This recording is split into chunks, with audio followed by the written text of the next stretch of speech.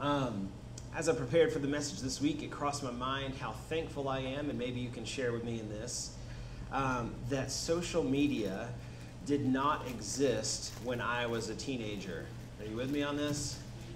So often, I'm so thankful that I don't have that kind of record of my life as a teen. First of all, I'm glad that there is somewhat limited photographic evidence of what I even looked like as a teenager. And secondly, just the thought of the things that I would have felt compelled to share that were jokes or even foolish things that I thought were true, man, I shudder to think of the things that I would have posted as a middle and high school student. And then thirdly, having 15 years in student ministry, I have seen firsthand the things that students and young people do tend to post, and the pictures and the trends and all the different things that happen on social media. And I have so often thought to myself, you're going to regret that when you're older. You guys with me on this? And that's not even to mention the reality that the internet has really kind of become, in some ways, a little bit of a dark place with terrible people who say terrible things. I mean, just dive into the comments section on virtually any post on any site, and you will see the worst of people saying the worst of things, right? It's where arguments are started. It's where internet trolls are born. Reading the comments section of pretty much anything will illustrate the truth of Proverbs chapter 18, verse 6, which says this, one of my favorite proverbs. A fool's lips walk into a fight, and his mouth invites a beating. We get that, right? We have seen the lips of the foolish. We have seen the words that comes from those who want to start fights, and in many ways, their lips invite a beating. The anonymity of the internet has made people forget this truth. And there are a lot of people out there on the internet that through their words would be inviting a beating if they were saying those things in person, right? Now, for all those reasons and many more, I think that we can agree that we should be motivated to choose carefully what we say, and especially what we post. While the internet may have in some ways diminished the quality of public discourse, just like inflation diminishes the quality and value of the dollar, it also exists as a glaring example of the power and importance of our words. And today, as we continue in our basic instruction series looking at the book of Proverbs, we're looking at the topic of our words, our speech. We've discussed how Solomon wrote these things in what's a particular style of biblical literature called wisdom literature, right? He wrote these things in short statements to communicate big truths in the light of what we know about God. How then should we live? That's what Proverbs is all about. If we understand that the fear of the Lord is the beginning of wisdom, that means that we're acknowledging that God has made and designed the world to work in such a way that if we follow the way that he has designed it, if we do what pleases God, then we should understand that we should receive the best results. That's what this wisdom literature is about. That's what this wisdom literature is like. It's basically just giving us basic instructions on how we should live. Our mouths, our tongues, and our speech, the words that we choose to say or not to say, that topic comes up 30 times at least in the book of Proverbs. Now that gives us a pretty good indication that this is something that we should pay close attention to, right? So this morning, we're going to go through several of those Proverbs, often pairing them with New Testament texts that go along with them so that we can best apply wisdom from God and how we should handle the way that we speak. So let's begin with looking at a really good one. Proverbs chapter 18, verse 21 says this, "Death and life are in the power of the tongue, and those who love it will eat its fruits." It sounds pretty serious, doesn't it? Death and life are in the power of our tongues. Our words carry weight and power. The things we say can uniquely and powerfully do damage or bring healing. So one basic idea that we can draw from this basic proverb this morning, the first blank on your sheet if you're following along and filling those in, is that the words we speak matter. I know this is very simple, but if our tongues hold the power of life and death, then we should be careful in the way that we use them. We should know that our words matter. In an age in which virtually everyone has a public platform, when everything that is posted is kept as public record, and when more than ever our speech is scrutinized and often even vilified, I believe we know that this is true. Our words have power. Our speech matters. Death and life are in the power of our tongues. And the obvious implication just from reading that proverb is that we should desire to be people that speak words of life and not death.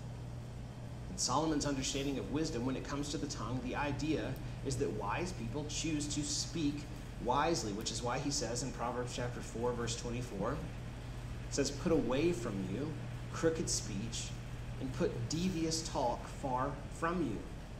It's a pretty solid example of what it means to understand that death and life are in the power of our words. There will certainly be times, and I think that we all know this, that we will be tempted toward dishonesty. We may feel the need in our conversations to skirt issues or to avoid conflict or to appear correct or even just to sound smart by using crooked and deceitful speech. But as the proverb makes clear, this should not be. Just as the proverbs themselves are generally straightforward and very clear summations of wisdom, that also should be the way that we speak. We should be people of honesty and truth, not deceit and devious talk. One form of speech is positive, it's true, it's who God desires us to be, and the other is negative, doing damage and harming others and ourselves. Living in wisdom and the knowledge of God means acknowledging what we know about the power of our words, that our words carry the power of death and life. The way we speak matters. Our words cannot be thrown around as if they do not have power. They have the power of life and death. Consider the words of James in the New Testament. It's a letter in the New Testament that we read recently in our New Testament reading program. James chapter 3, verse 5 to 6 says this, "So also the tongue is a small member, yet it boasts of great things. How great a forest is set ablaze by such a small fire. And the tongue is a fire, a world of unrighteousness. The tongue is set among our members, staining the whole body, setting fire the entire course of life, and set on fire by hell." It seems to me that James understood the truth of this proverb really well, right? And when I read that, I feel like I get a little bit of an indication that James is speaking from some sort of deep personal experience. James had grown to understand that our tongues are powerful. The words we say matter. Our words are able to, as he said, set fire to the entire course of life. And in our modern world of Twitter and 24-hour news cycles and podcasts and texting and all sorts of other ways that we have to communicate our thoughts and feelings and ideas, it is easy to forget that our words actually do matter. The way we speak matters. Our tongues are a fire, and not just when speaking face-to-face to other people. And many people, by the abundance of their words, are walking around like little pyromaniacs, spewing that fire all over anyone who will hear. That should not be us. For a Christian, living in the light of the wisdom of Proverbs, as well as the redeeming grace of Jesus, this should not be. Christians especially should stand out in society as most careful with our words and with our speech. In Ephesians chapter 5, which we opened our service with today, Paul is basically laying out for these Ephesian believers, these followers of Jesus, the idea that there should be a distinction between who they were in their sin before and who they are presently in Christ. He lays out a lot of different examples throughout that chapter to say, this is what you'll be tempted to be like. This is the old self, and here we are telling you what the new self is, the way that you should appear as a follower of Jesus. And this is what he says in Ephesians chapter 5, verse 4. He says, "Let there be no filthiness, nor foolish talk, nor crude joking, which are out of place, but instead, let there be thanksgiving." You can see the idea here, right? This proverb continues to echo throughout the New Testament. Our words matter. For those who are reconciled to God through Christ, there should be a fundamental difference in us, all the way down to the way that we speak. Because we're growing to understand the God-given wisdom that our words have the power of life and death, we then should strive to use them accordingly. Filthiness, he says, foolish talk and crude joking are part of the old self. That is who we were. But in Christ, we understand that we are new creations. Instead of speaking in those ways which cause damage and harm, we instead replace that speech with thankfulness. We speak what is true and good. There are so many opportunities throughout any given week for us to use words that are unkind or harmful. It is super easy to get involved in something like gossip. It can feel really good sometimes to release your personal frustration by saying something mean. There's nothing quite like getting a really good laugh from an inappropriate joke. We know that temptation. Sometimes you really just feel compelled to give someone who was rude to you a piece of your mind. Or consider this even, how often are you, in your thoughts about yourself, speaking harmful and untrue things to yourself in these ways? That is not who we are meant to be. In what we call our sanctification, we are being transformed into the likeness of Christ, and that should be reflected in what we desire to speak. A big part of being a believer in Christ who seeks to follow after Jesus and who understands that we are not only freed from our sin in eternity, but also called on a mission to live free of sin now, we should live with this very important word from Ephesians chapter 5, verse 4 in mind. And that important word is this: instead. I can be fully aware of the things that I would want to say. I can be fully aware of my own sinfulness, my own tendencies to speak foolishness or to say crude jokes or to speak anger. But I should also be aware of, in my Christian walk, the instead. Following after Jesus and being transformed by him means that I recognize those tendencies for what they are, and I consciously think instead.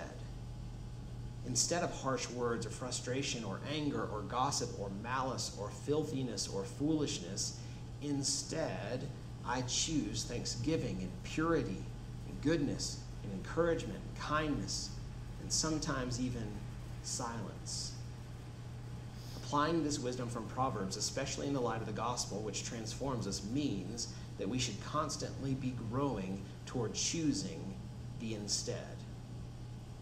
Now, Solomon seems to have understood this, and in a couple of his Proverbs, he communicates one of those instead options very clearly. Look with me at Proverbs chapter 10, verse 19. He says this: when words are many, transgression is not lacking, but whoever restrains his lips is prudent.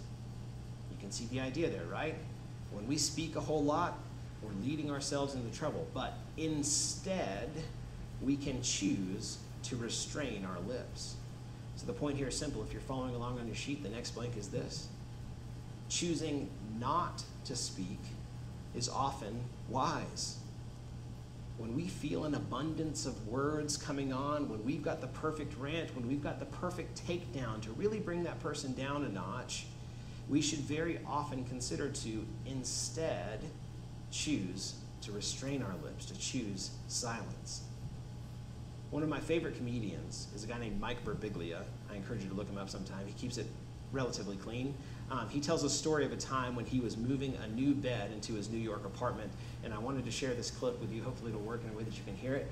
But yeah, let's see what Mike Birbiglia has to say.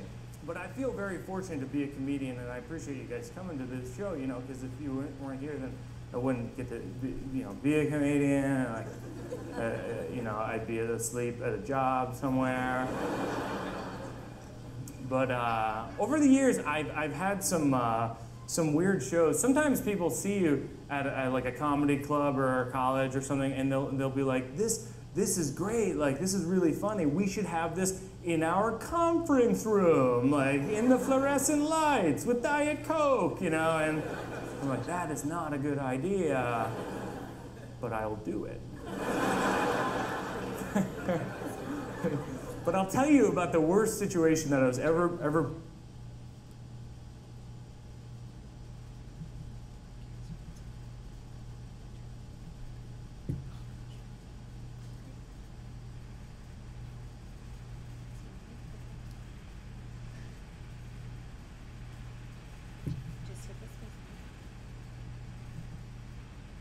And I have a habit of making awkward situations even more awkward. I always give this example, but a few years ago, I was moving a new bed into my apartment, and this woman who lived in the building opened the front door for me with her key, right? And she said, I'm not worried because a rapist wouldn't have a bed like that. That's how she started the conversation. Now, what I should have said was nothing.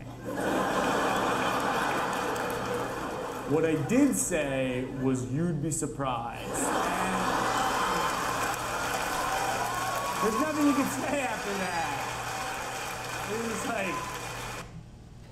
You get the idea, right? Sorry, it was supposed to queue up right there in the first place, but that's the idea, right? What I should have said was nothing. That line pops up in my mind very often. In fact, I kind of teach it to my kids in a way. I tell them, what you should have said was nothing. That's precisely the wisdom being communicated here in Proverbs. When words are many, transgression is not lacking, but whoever restrains his lips is prudent. We could avoid a lot of pain and trouble and difficulty if we could learn to be silent sometimes. Which is why Solomon also explains in Proverbs chapter 21, verse 23, he says, whoever keeps his mouth and his tongue keeps himself out of trouble. If you were to ask your kids or your grandkids, what is the thing that gets you in the most trouble? Or if you were to ask yourself as a kid or a teenager, what was the thing in your life that got you in the most trouble? The most common answer that I hear from people is my mouth, right? The way that I speak back to my parents, the way your kids speak back to you is probably one of the prime ways that they get into the most trouble. Phrases like, watch your mouth, or don't speak to me that way, have echoed through houses and homes for generation upon generation because we see in our wisdom of adulthood the degree to which our mouths can get us into trouble. And it is good and right for parents to instill this wisdom in their kids. Now, a generation of young people who lack this knowledge, as we see fairly clearly in our culture, has no lack of transgression. They lack prudence, and they suffer a great deal of trouble as a result. Consider the example of Jesus in the New Testament. As we talked about the first week as we began studying Proverbs, Jesus is the personal embodiment of the wisdom of God. And while we can certainly read in the Gospels and understand that Jesus was able to use the power of his tongue for the glory of God to give life to many, I think Jesus also demonstrated that he clearly knew when to keep silent. I think particularly about the events leading up to Jesus' crucifixion. You can imagine the lunacy of this, that Jesus, who the Bible tells us holds all creation together, was being mocked and beaten and tortured by the creation that he gives the very breath of life to. He had every opportunity to inflict justice and revenge upon these people. The wind and the waves obey the sound of his voice, and yet, because of who he is, because he understood wisdom, and because he understood what his role was in achieving salvation for many, Jesus chose silence. You've probably heard the prophecy of Isaiah 53, verse 7 that says, he was oppressed and he was afflicted, yet he opened not his mouth. Like a lamb that is led to the slaughter, and like a sheep before its shearers is silent, so he opened not his mouth. Now, if Jesus can choose silence in the midst of such suffering and torment, then surely we should begin to learn to follow his example by being careful to control our tongues. But wise Christians should understand, and I want you to understand, that this is not just a matter of self-control. It isn't just about bottling up the anger and the hurt and the pain that you have inside. It's not about choking back what you would really love to say. No, as I mentioned before, for wise Christians, this is an issue of transformation. It's about a changing desire in us to live and speak or not speak in a way that pleases God. Not because we must, not because it's legalism, not because we must follow all these rules set before us in the Bible, but because we understand and are growing to develop in our sanctification. That our desires are shifting and changing, that God is transforming us into the likeness of Christ by faith. Look at Proverbs chapter 10, verses 31 to 32. It says this: The mouth of the righteous brings forth wisdom, but the perverse tongue will be cut off. The lips of the righteous know what is acceptable, but the mouth of the wicked what is perverse. You can see here in this proverb the idea that the righteous are wise people, people who are seeking to live in obedience to God and walk in his design and his ways. Those people will naturally begin to speak what is good. They will speak wisdom. It says the lips of the righteous know what is acceptable. Growing in wisdom should mean that there should be less and less of an inner conflict in us when it comes to these matters. There should be less and less of a fight. Sure, there's going to be a fight sometimes, but as we grow in Christ, as he continues to transform our hearts, it should become more and more natural for us to choose silence. In fact, those mean words, those hurtful words should be fewer and further between. We should desire not to hurt people with our words, not to tear people down, but instead to build one another up. We should know more and more what is acceptable. We should know what is wise and choose to speak or not speak when it's appropriate. Because here's the biblical truth. The next blank on your sheet is this. Our speech reveals our true desires and intentions. Jesus himself explains this idea in Luke chapter 6, verse 45. He says this, the good person out of the good treasure of his heart produces good, and the evil person out of his evil treasures produces evil. For out of the abundance of the heart, his mouth speaks. Other translations say, from out of the overflow of the heart, the mouth speaks. We should know and understand this to be true. So if you find yourself constantly in this conflict, even if you're desiring to do good, but you're constantly thinking of the next mean thing to say, or the next hurtful thing to say, or the next way to really put your kids in their place, or if you're struggling with staying silent because there's a lot of other things that you would rather put in there, what I would say is this: don't just fix the behavior, examine the heart. If those things are the things that you find welling up inside of you, then the problem is inside. It's not just a tongue control problem, it is a heart transformation problem. Dr. Paul Tripp tells a story of when he was a kid and he went to family reunions. He tells of one particular family reunion that he went to in which one of his uncles gets super drunk and starts saying all kinds of mean things and inappropriate things, particularly about a younger female family member. Very wisely and quickly, his mother gathered up him and his brother and took them out of the family reunion and put them in the car, and she said something to them that really stuck with him, and I think it's important. She said this, boys, I want you to understand this one thing. He didn't say anything that wasn't already inside him. That's an important truth. Out of the abundance of our hearts, our mouths speak. It's easy to blame alcohol or even our mood sometimes for hurtful things that we say. But this woman knew the truth. It is out of the abundance of the heart that the mouth speaks. Our words very often reveal the true desire and intentions of our hearts.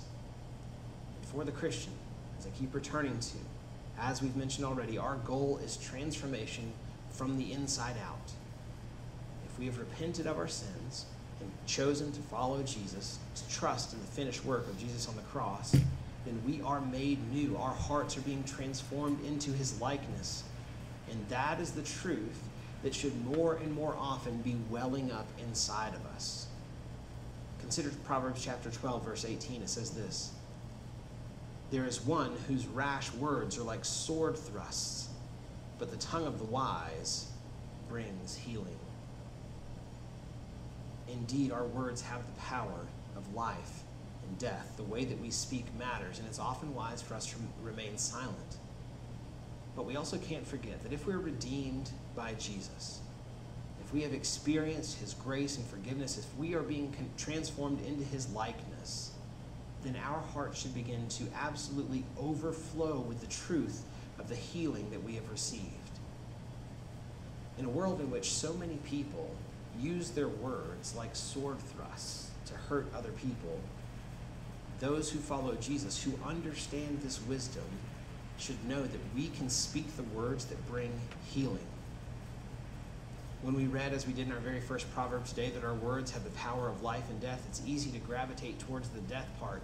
It's easy to read that proverb and say, well, here are the things that I need to correct. I need to stop doing this, this, and this. I need to stop speaking in these ways. This is what I want you to do this morning. I want you to think about those things, but also more than that, focus on this. What words do you need to speak? What words can you speak to other people in your life that bring healing? In what ways can you begin to push yourself to speak words that actually bring life? We don't want to focus just on the death part, not just on the fundamentalist stuff that we don't want to do. We want to focus on this. We are sent on a mission by Jesus who is transforming our hearts. And as he does, our hearts should begin to overflow more and more the goodness of his gospel. This is the last blank on your sheet. I want you to understand this. As much as possible, we should seek to overflow the goodness of the gospel in our speech. The message of Jesus is good and true. It transforms us. And yet far too often we shy away from speaking it. We choose silence over pouring out what is good, what brings healing. We live in a world full of words that seek to damage and subvert and tear down and insult and denigrate and cut like swords. But we have the words that bring healing. We have the message of the gospel that Jesus Christ died to save sinners, sinners like us. Our world desperately needs that message, which is why Paul says in Romans chapter 10, verse 14, how then will they call on him in whom they have not believed? And how are they to believe in him whom they have never heard? And how are they to hear without someone preaching? Our world needs the message of Jesus. They need to know that there is a good and holy God. They need to understand that our world is broken by sin, that the pain that they experience in the world is the consequence of the sin of all people, including their own sin. These people need to understand that our good and holy God sent his Son to live perfectly among us without sin and yet offer himself up as our sacrifice. People need to see and understand that the only way to find true healing in this world is to turn to the one who suffered the wrath of God for the sin of mankind and rose again so that we might be rescued and saved. They need the message of the gospel. And if we are being transformed into his likeness, we should absolutely overflow with the truth of the healing that we have received in him. In a world in which so many people use their words like the thrusts of a sword, seeking to inflict damage, those who follow Jesus need to speak the truth of the gospel. People need that message, but how will they call on Jesus if they have not believed? And how will they believe in whom they have never heard? And how will they hear unless you speak the truth? Our words have the power of death, but also the power of life. And I encourage you today not only to consider your words carefully, not only to self-correct in ways that your words can be hurtful, but most of all to stretch yourself to use your words to communicate the truth of God that you have known through Christ. Think to yourself this morning, what are ways that I specifically this week could try to bring glory to God with my words? Who needs this message of healing? How can I speak this truth into someone's life? Sometimes one really easy step is to begin to get into the habit of saying, I'm really thankful to God for what he's done in my life. There's usually good things that happen. You're usually around other people when something positive happens. Why not give glory to God in those moments? Why not use those opportunities to point people to the fact that you believe in something bigger than yourself, right? Take those steps to begin to communicate these things. And if you're really nervous about sharing the gospel with other people personally, let me encourage you. The only way you're ever going to feel better and more confident about sharing the gospel with people is by beginning to do it. It's not going to be perfect every time. You're not going to have people coming to the altar at your house. That may not happen immediately, but this is what I'm telling you. You can speak the truth of Jesus. You can lead them to the Bible. There are ways in which you can speak the goodness of the gospel and overflow it from your heart. And it doesn't have to be awkward. It doesn't have to feel forced. It just has to be honest. If Jesus has changed your life, then speak that truth to someone who needs to hear it. Our world needs the truth of the gospel, so we need brave, confident speakers of the words that bring healing, the words of the gospel of Jesus Christ. Let's pray together as we finish up for today. God, thank you for the message of the gospel. God, we pray in this moment that you would lead us away from the legalism of just trying to monitor the words that we say, and instead that you would transform our hearts fully so that we may overflow the goodness of the message that you have given us. God, where courage is lacking, encourage us to push ourselves. God, help us to not be ashamed of the gospel that we know. Give us boldness in all that we seek to say and do. And God, as we do, I pray that many will come to faith in Jesus Christ by the words spoken by the people in this room. We ask for your continued guidance and for the courage that we need to speak these things. In your name we pray. Amen. Let's stand and sing together as we